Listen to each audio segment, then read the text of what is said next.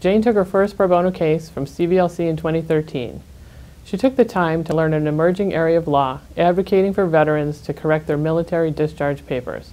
This correction can mean the difference between homelessness and housing stability, between poverty and income security. She has worked with several veterans, and each case involves extensive review of medical and military records, military law, and the completion of a brief with attachments often ranging above 100 pages. Despite all of this, Jane no sooner finishes a case before she's asking for the next one. Thank you, Jane. Jane is a person of great humility, but those who have the opportunity to see her in action quickly realize she is also a great attorney. Jane has amassed an enviable record of courtroom success, but the greatest example she sets is sincerity. Jane's example challenges the rest of us and reminds us of President Kennedy's words, "Civility is not a sign of weakness, and sincerity is always subject to proof."